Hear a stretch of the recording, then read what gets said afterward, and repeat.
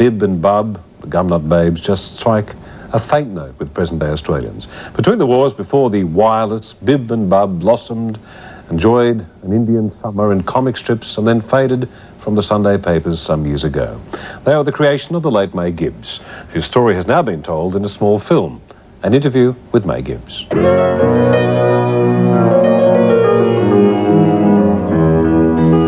This is May Gibbs speaking.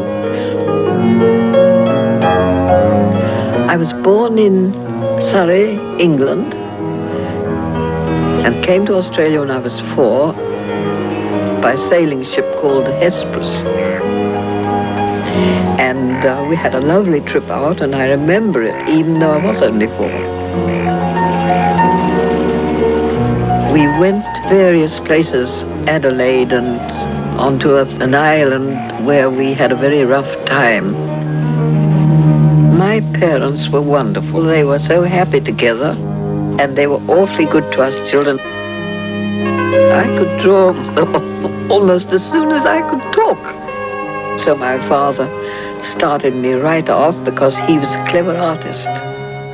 May Gibbs, and the author of the film, is with me in the studio, Maureen Walsh. How was that put together, Maureen? Hazel de Berg, in 1968, interviewed a number of Australian artists, and the interviews were put in the archives.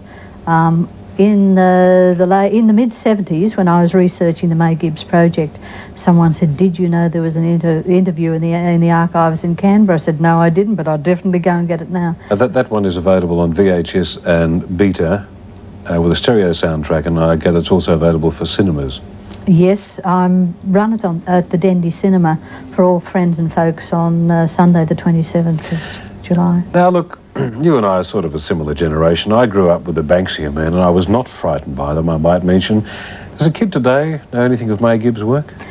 The children, I think it was last year, they did a sale on the Australian children's authors, and they sold about 100,000 of the Snugglepot and Cuddlepie books through the post box. That's good, isn't it? Yes, yeah. Has any flack ever been...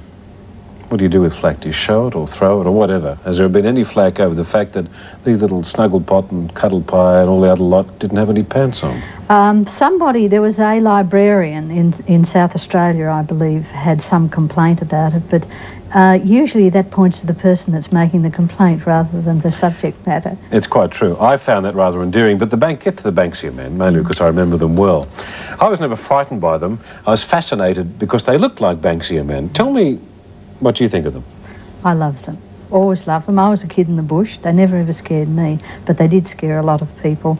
And I have done a number of interviews with some luncheons, and usually the questions say, "Any questions?" "Oh, what about the Banksia men?" "Well, what about the Banksia men?" "Well, they really scared me. No, they really scared me." "Don't they scare you more?" "No, they don't scare me." I said, "They sit up there in the trees." May says, "They sit up there in the trees and they don't do anything to the children, do they?" Anyway, I've got a little addition to that. So I said to the people, "Do you realise that Banksia men, once upon a time, were really blossom babies? And look what happens to you when you get old." Oh, that's charming, isn't it? Thank you so much. Right, you say that May Gibbs keeps following you around. What do you mean by that? I think she spooked me. I came back from Canada about 69, and she died that year, within months of me coming back. It kept coming back to me, this dear lady. The comics had disappeared. Nothing had been done about her work. I work in the film industry, and we do spats of lots and lots of work where we earn money, and then we're out of work, and that's when we develop all our good ideas. Okay, might as well cover all the good ideas, because there's only a very small part of it. This is this little documentary, the 10-minute one. What other things are you working on? I've now done the interview with May Gibbs, which is only May's voice on it. There's no other voice on it. That's being released through the schools and through the... I've got a number of orders, actually, and it's a big thrill when I go down to the letterbox getting those. It's nice. Money's always been attractive, hasn't it? Yes. Boy, do I need some to catch up now. What about animations? Then in November, Petal Miller from the Australian Opera, not the Australian Ballet, I should say, contacted me and said, "Maureen, what about doing a ballet on Snugglepot and Cuddlepie?" How do you do a ballet? Well, I didn't know, but I know now. I've done one. Well, I've adapted it. And over about 3 weeks, I went down to the ballet. And who's done the music? We haven't done the music yet. feasibility study. I would have thought the music came first. No, no, you've Why? got to have a script. Start Really? with a script. And what's next? Feasibility study, and I think that means can they get the money to do it? Yes. We haven't heard about that, but I'm giving some talks and that on the ballet, on the adaptation that I've done, so that it gets everybody going. Will there be Banksy men in the ballet? Oh, absolutely. Of course, how silly of me. Star. What a stupid thing to say. Oh, wonderful surprise with the Banksy men. That's marvellous. You know what it did, looking at that book again? I started reading it and realised that I really hadn't changed over the last 20 years. All the memories just come back. Marvellous. It's nice to meet you, and I hope the ballet goes well, and I hope you get some good music which isn't too atonal. You know how the modern composers are. Yeah, well, I might have to look that up, but yes, we'll make sure that's not in it. Thank you, Maureen Walsh.